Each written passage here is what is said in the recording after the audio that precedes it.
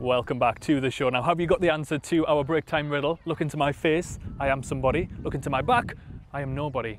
Did you get it?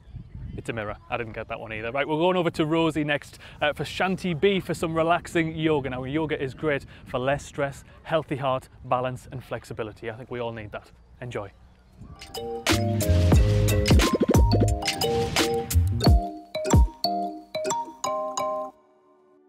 Hi, I'm Rosie from Shanti B in Biker. Today we're going to go through an energizing yoga session to help shake off any tension in the body and get us in our bodies. So come to the front of your yoga mat if you have one. Don't worry if you don't have one. You can be on a carpet, you can be on a wooden floor, you can have a rug underneath you.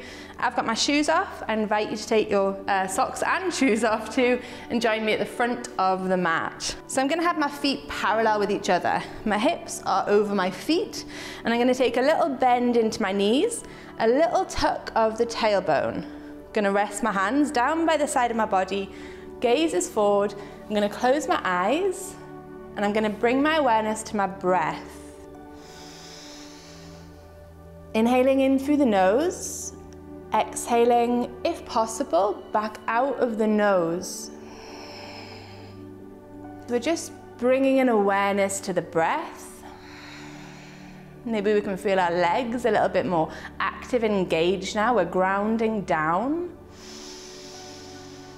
Inhaling, maybe we can feel the ribs expand from side to side. Let's flicker the eyes back open. Straighten the legs. So we're going to bring our hands together. We're going to create a little bit of energy in between the hands. I want you to rub the hands really quickly, really fast against each other. So our shoulders are going to get quite achy here maybe. Straight away we start to feel the whole body having to work, and when we release the hands slowly, not yet, we're going to feel energy between the hands and we're going to play around with that. Keep going for 5, 4, shoulders are really feeling it now, 3, 2, and slowly, not too far apart. There we go, there it is, that little ball of energy. Don't move the hands too far apart, and if you've lost it, you could do it again. Nice. And now just place the hands back down by the body. Deep inhale, long exhale. So what we're going to do now is we're going to do something called palm tree pose. We're going to interlace the fingers. As we inhale, we're going to reach the hands up above the head. We can have the gaze forward. That might be enough for you. If you want to inhale and come up onto your tiptoes as well. And then exhale as we bring the hands down. We can use the nose, inhaling and exhaling, or we can use the mouth, inhaling in through the nose, exhaling out of the mouth. Whatever works for you. So, interlace your hands. As you inhale, we're going to do this 3 times. Reach the hands up above the head when they get in line with the heart. You can maybe start coming up onto the tiptoes, feel the legs engage. End of the exhale. Slowly coming down. Feel the whole body working here, hey? Interlace the fingers. We reach the hands forward as they get to the heart. We lift the heels up like a pencil. This is actually called pencil as well in some practices. And then as we exhale, we bring it down. Nice. Starting to feel a little bit more in our bodies. Let's take a forward fold. We're going to pivot at the hips. When you forward fold, don't worry about touching the hands to the floor. We're just going to let the back relax. Take an inhale here. A little bend in the knees will make this a little bit softer for the hamstrings at the back of the legs, if you like. And exhale, forward fold. Let the head go, let the neck go. So the spine can quite literally unravel. If you like, you could straighten your legs. We're trying to keep the hips over the ankles. I'm going to hold on to either elbow and release the head in between the upper arms. This is called ragdoll. Remembering a little bend in the knees might make this a little bit more soft for you today. Inhaling and exhaling. We're going to come up engaged. So first, let's release the elbows. Let's root down through the feet, all four corners. Want to feel that connection. Then we tuck at the bottom of the spine. We tuck the tailbone. As we tuck the tailbone, we push down through the feet. We're inhaling. We're going to rise to standing. Inhale, inhale. All the way up. And exhale. We rest. Back in standing. Okay, we're going to do something called goddess now, also known as horse. I'm going to step to one side and we come into what we call a standing straddle. Standing straddle. Don't have the feet too wide. Nice, comfortable distance apart from each other. We're going to have a little bit of fun here. We're going to point the toes out and we're going to sink into the position. Adjust as needed. So this is also called horse. So the knees are over the ankles and the hips might be a little bit higher. Or if you're feeling a little bit like you want a little bit more of a workout, more energy today, you'd sink the hips in line with the knees. You can rest the hands onto the legs for a little bit more support. We've been doing both nose and mouth breathing. Let's have a little play around. We're going to inhale in through the nose. And we're going to exhale, we're going to stick our tongue out. Okay? Let's do a few more like that. See how it feels? It's a release. As we exhale out of the mouth, it relieves tension from the body and also tension that we can gather in the jaw. Let's do 3 like that. Close your eyes, look at the floor, look at the person next to you, whatever feels good. One more, deep inhale.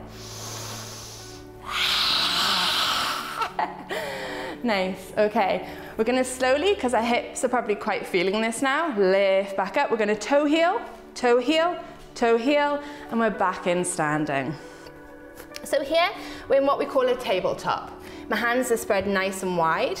My shoulders are over my wrists, and my hips are over my knees. I'm gonna untuck my toes because it's more comfortable like this. You could always tuck your toes for a bit more engagement into the backs of the legs. As we inhale, we're going to open the chest and gaze up towards the ceiling. Notice my belly buttons drop down.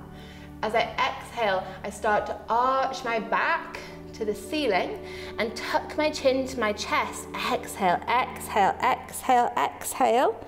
And then we're going to inhale as we open. This is the cow bit. And exhale as we arch. Exhaling out of the nose or mouth. This is the cat bit. And maybe you want to get a little bit wild here. Maybe you want to play around with just intuitive movement. It feels quite nice because we're grounded. Our forelimbs, well, yeah, 2 legs and 2 hands are all on the floor. And so we, when you're standing, you can feel a bit like we've got loose limbs. You don't really know what to do with them. When they're grounded on the floor, we can really allow the movement to come into the spine and keep the breath strong here.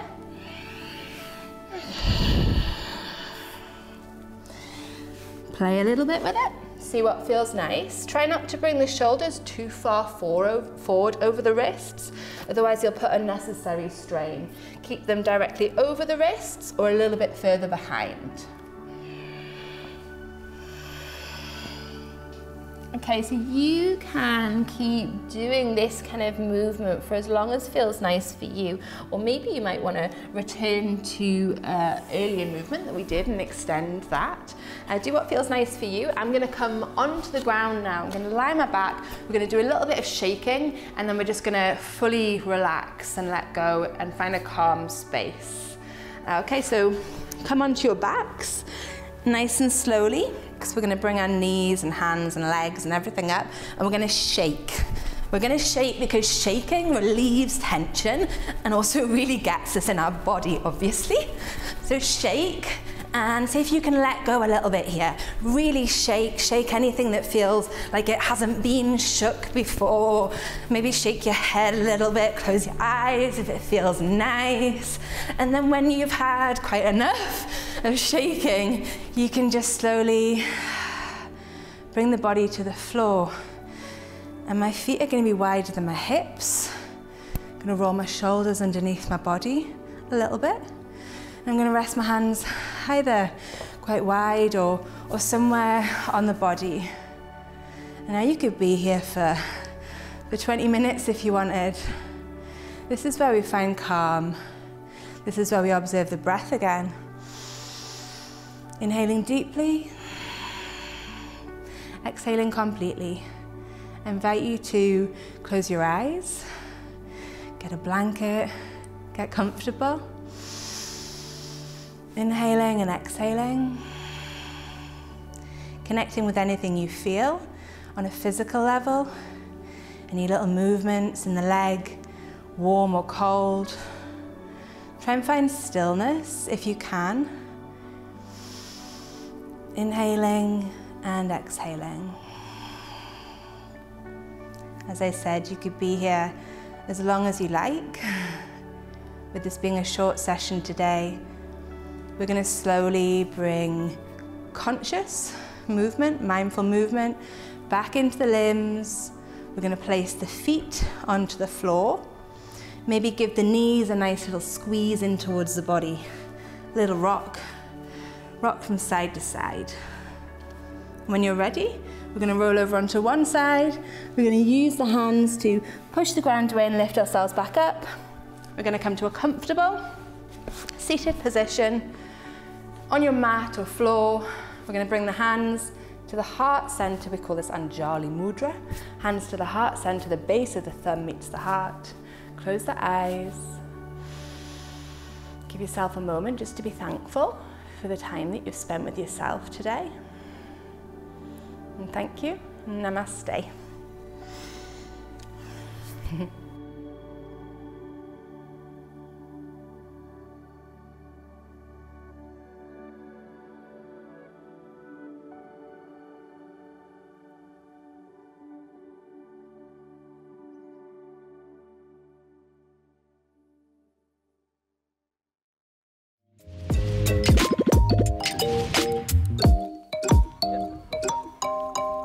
Thank you very much, Rosie. I'll have to try those ones. Now, up next, have you ever wanted to be part of a circus troupe? What would your skills be? I'd be a presenter. Let's go to the experts though, Wilf and Freya. Try to do it with someone else if you can to help each other.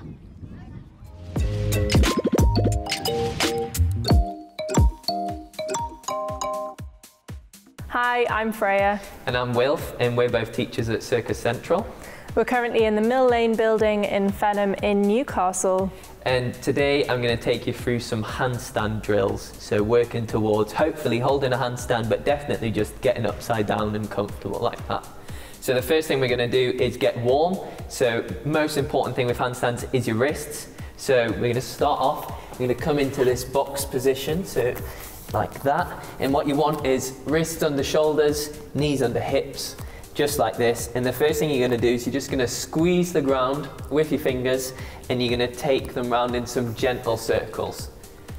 You're going to do a few circles like this, make sure you go both ways and really make sure you're feeling the weight in your fingers as you're going round, so they should go like a little bit white as you like push them into the floor.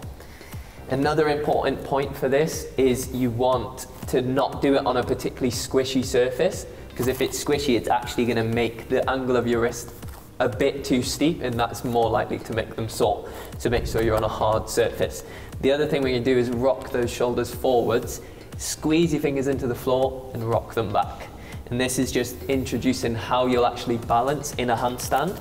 So you rock those shoulders forward, so imagine you're in your handstand, your shoulders have gone forwards, you're going to squeeze those fingers into the floor, and that's what's going to help you rebalance yourself, just like your toes do when you're standing. Next thing we're going to do is called first knuckle push-ups. So these are your first knuckles here, and what you're going to do is you're going to come up onto those first knuckles, and then you're going to slowly lower down. And still in this box position, but what you can do to make it a bit easier is bring your knees closer to your hands, and that just takes the weight out of your wrists a little bit, and you can go up and down. But similarly, if you take those knees away, it gets a little bit harder, and you can do it like that. And your goal is just to keep those thumbs off the floor and keep it nice and steady. So if you're trying and it's really hard and you're going like one then the other, just make it a little bit easier. Bring those knees in and do it like that. Next thing we're going to do, just some wrist rolls. You roll your wrists like this and make sure you go the other way. Last thing we're going to do, some finger flicks. So you make a really tight fist and flick those fingers out. And this is just going to warm your forearms up. So really squeeze your fist, and that's going to get blood into your forearms, and then pin your fingers out and try and do that as fast as you can. And if you're doing it right, it should make you like scrunch your face up, because it's really quite hard to do. And if you want, you can imagine that you're trying to flick water as far as possible. It's like when you're drying your hands. So now your wrists are warm, we're just going to get into the body positioning of the handstand. So it's a little exercise. This is called dish. You might have heard of it before. So for dish, what you want is your arms above your head, and especially for handstands, you want to shrug those shoulders up as high as you possibly can. So your shoulders should be by your ears, really shrugging them up. And then the next thing we're going to do is bring those legs up to 90 degrees, so up like that. And what you want is to flatten this space down at the back. So often when people lift their arms up and lift their legs up, this sort of position happens. So Freya, can you just show that? So this often happens. So what you want is to really flatten that out. So tuck your pelvis under like this and flatten this space out. And then what you're going to do is you're going to lower your legs down as low as you can go before you start to arch. So Freya's really good at this, so she can get her legs quite low, but wherever you get your legs to, you get them as low as you can, and just hold in this position for 30 seconds. And in those 30 seconds, if you need to bring your legs up and just have a rest, go for it, but really try and hold it for that full 30 seconds. Next thing we're gonna try is just if you roll over onto your front, and this is a super person position. So what you're gonna do, again, reach as far away as you possibly can. You're gonna lift those arms, and then same as before, is you're gonna try and tuck that pelvis under. So this time, you're pushing your hips into the floor, you're pushing your feet into the floor, but you're trying to make a space underneath this time. And this applies straight into your handstand. This is the position you should be in when you're there. So Freya, if you try again, so reaching away, lift those arms up, try and make a space under. It is really hard, but just try your best. You might not be able to lift your hands off at all. Okay, so for the next bit, you're gonna need a chair or something a similar height. You could use a sofa or even a wall as well. If you take your socks off, you can like stick to a wall at about the right height that you'll need. And for this thing, what we're gonna do is come into our push-up position, but with your feet on the chair. And really important for handstands, wrists under shoulders, just like we were doing in that box position, and pushing the floor away, so rounding your back out. Don't want to sink in and let your shoulder blades stick out, because it makes your handstands feel really heavy. So pushing out, and then this is the first thing you're gonna do, just holding this. And then we're gonna try walking your hands in as far as you feel comfortable, holding at the top, and then walking back out into that push-up position. So walking in, holding for like 3 seconds, pushing the floor away, and then walking back out. If you're feeling a bit nervous, you can ask someone to spot your shoulders. So I'm not holding Wilf up, I'm just gently being there for him in case he needs me. And that's it for that one. So yeah, walking in, walking out, and getting used to pushing the floor over your head. So what you want to think is you're sending your armpits away, if that makes sense. So when you're in this position, I'm sending my armpit away from me. So I'm really trying to push the floor over my head. And then the one after that is you're going to come in to that top position, and you're going to do some shoulder shrugs. And that's just, again, going to help you with the pushing the floor away, because that really helps you access a bit more shoulder range and also makes your handstand feel a little bit lighter. So you're walking in, come into this top position, and you're going to try and do 10 shrugs. So sink in the shoulders, push away, sink, push, and have a go of 10 of them. And what you want to avoid with those pushes is it's not coming from bending my elbows, it's coming from my shoulders. So I'm pushing the floor away. Then the last one we're going to try is walking in and lifting a leg up. So we're actually getting into that handstand position now. But that one can be a little scary. So having someone to spot you or doing it with a wall behind you. But with all of these, just be careful, because often you might feel a little bit uncomfortable when you're getting up to this height, and you might need to like bail forwards. If you do have to bail forwards, make sure there's not something you're gonna run into when you're doing that. So, like I was saying, push-up position, putting all of these three things together, walking in, shrugging, and then lifting one leg up and trying to get it so it's in one straight line. As a spotter, I can be here for the leg as well as the body. And trying it on the other side. And just have a go. And this, really important to remember, is actually harder than a handstand. Because your leg's down here, the effort that it takes is harder than when you're in a straight handstand like that.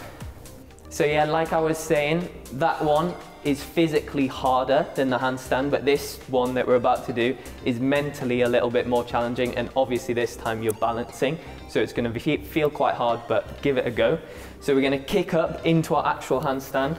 We've got a spotter to catch us, so make sure you give them warning when you're about to go up, and it's a really important job. Freya's going to tell you a little bit more about that in a second. If you don't have a spotter, you can also use a wall.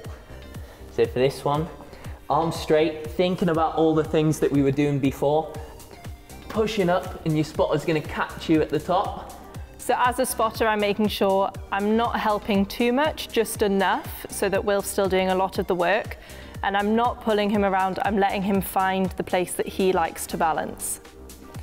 So after this, you can start to encourage them to do a little bit of tapping, so I can make my hands a little bit wider once they're feeling nice and comfortable. And I'm just making sure I'm always here.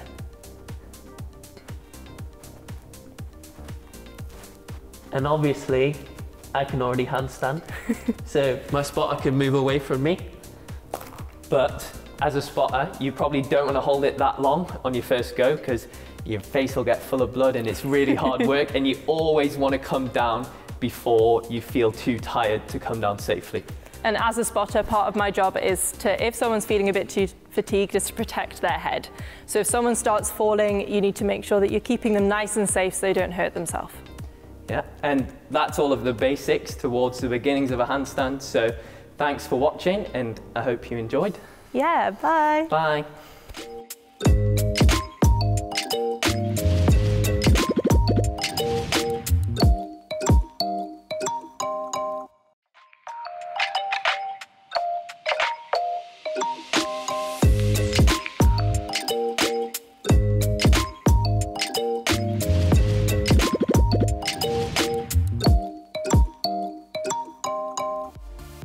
Grab yourself some water, get ready for the next round, okay? So the next round we're going to do is some shadow boxing, okay? So it is a boxing exercise, okay? Really, really easy, don't worry, you don't have to have done any boxing before, okay? It's just about getting active, getting your full body going, okay? So, if you are right-handed, okay, they're getting your stance and guard, you are going to be nice and straight. Left foot's going to take a step to the side, left foot forward, a little bit of a shimmy, that is your stance. And your arms come and nip your cheeks, and that is your stance and guard if you are right-handed.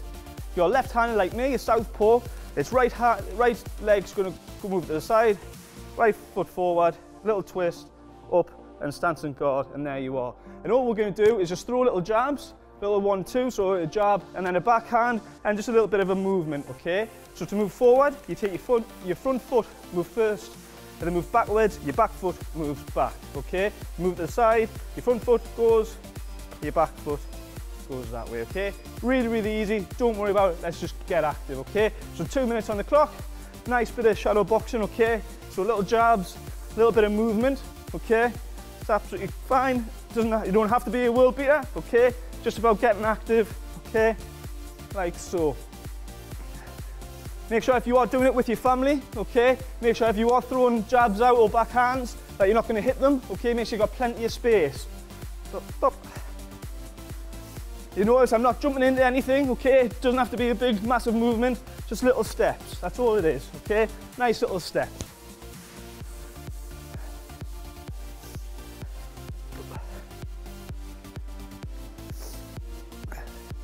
This boxing is a really good way of keeping fit, okay? All boxing clubs are really inclusive, okay? So don't worry if you've never done it before, if you just want to go and get fit, absolutely fine. Boxing clubs love new members. Okay, so if you want to get involved, I'm sure there'll be a local boxing club. Okay, and just make sure you keep moving about. Okay, and if you need to have a little rest, 3 to 2 minutes was absolutely fine. A bit of a shake, then off we go again. Again, just moving around your area, making sure you're not bumping into anything or anyone.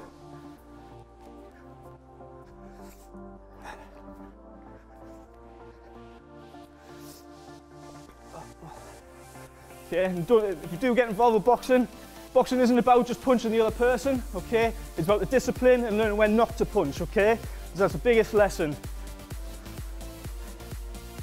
About 15 seconds.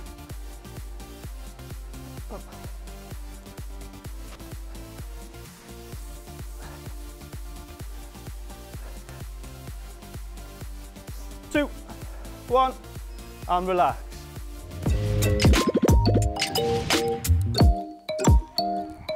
Well, thank you very much to Freya and Will for that. Some amazing skills there. Thank you to everyone for showing us your interesting activities. Now, coming up tomorrow, Michelle has some fun facts about how we can use social media safely. Then we'll be back over to Rosie for some more yoga, stretchy clothing at the ready for that one. And Michelle's going to show us how to create some crafts from recycled materials. Then we're over to Claire for more mindfulness at the Word. So get in touch with us on the show. It's #HolidayHub. And one little riddle for overnight's sake. The more you take, the more you leave behind. What am I? Footsteps. See you tomorrow.